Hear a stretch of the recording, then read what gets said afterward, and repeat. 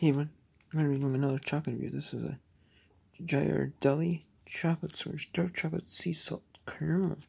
It says 70 calories, 4 grams fat, 5% AU, 2 grams saturated fat, 13% AU, 9 grams carbohydrates, 3% AU, 3 grams 1% AU, that's 1 gram fiber, 4% AU, 7 gram sugars, all add sugars, 14% of add sugars, that's 1 gram protein. And that's it. Oh, this I got in a variety multi-pack of different chocolate squares.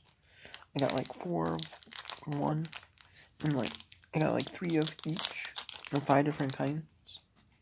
You're supposed to, but then I ended up getting 5 or 6 different kinds. I think it was. You got like 3 of, but then one I got 4 of, and one I got 2 of for some reason.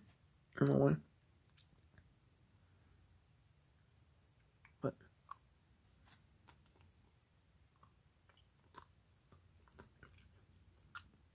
let me just take sea salt caramel with chocolate. Definitely just sea salt there. It really tastes like I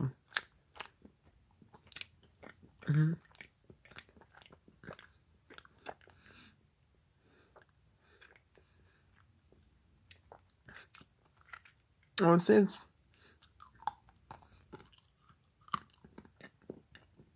it's more like a strong, like dark chocolate taste. More caramel. I would say no. It's more sea salt because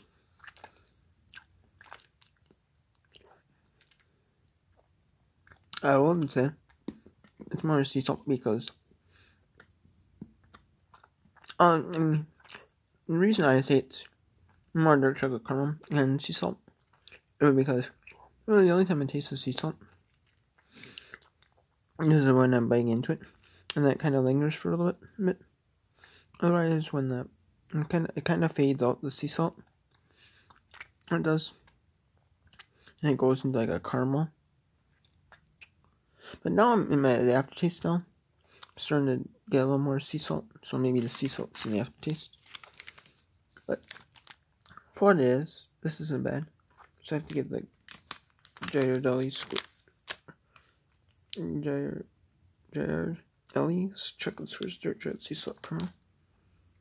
An 8 out of 10, just because it doesn't really taste. Kind of tastes more like sea salt in the aftertaste more than anything. And then it tastes kind of like caramel. It's not more like a decent consistency between sea salt and caramel, you know, or just kind of like a fade to caramel, like a blow of small immersion and a big fade to mostly caramel that fades out quickly and then caramel. But yeah, it's not bad though. So an 8 out of 10. So next time, everybody, take care of it.